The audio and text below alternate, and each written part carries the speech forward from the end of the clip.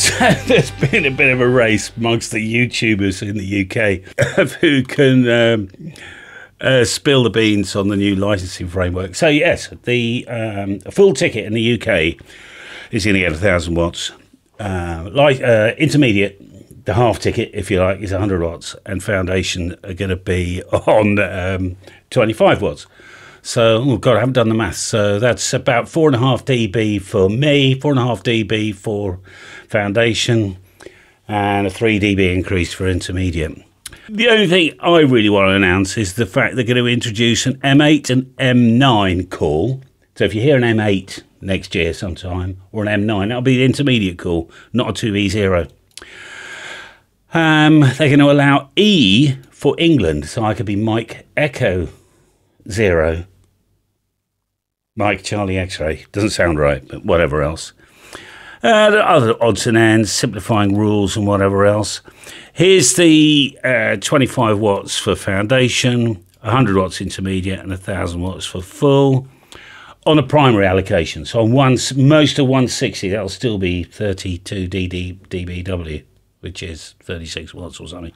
There is a section for the SSB where you can do 1,000 watts. Remote control for foundation and intermediate, which is pretty good. Something about repeaters without requiring a notice of variation. Foundation license to build their own equipment and access to 2.4 and 5 gigs. Some airborne use over frequency bands. We've never had that before. There's some stuff here. Increase the period before a call sign can be reissued to 5 years. Reissued. Okay, so if I dropped M0 MCX, 5 years later, it could be released again. Do you know, I don't have a problem with that. It's like a bloody number plate for a car, you know, registration plate.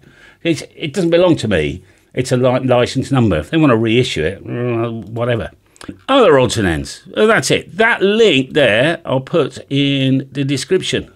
But I suggest you have a read it. It's well written, as is usual with Ofcom. When they did this first announcement in the summer, I thought it was really well written. And incidentally, if we go to the place here, the green bars are the people saying yes, and the blue bars are the people saying no. And these are all the questions that they had. So in the main, you can see that most people agreed with most of what they were proposing.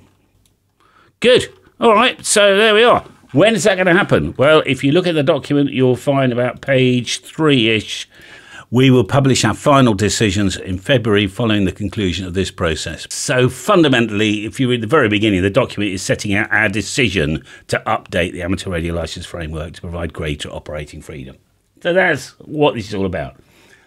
All the dates and stuff are going to come out sometime in February, March.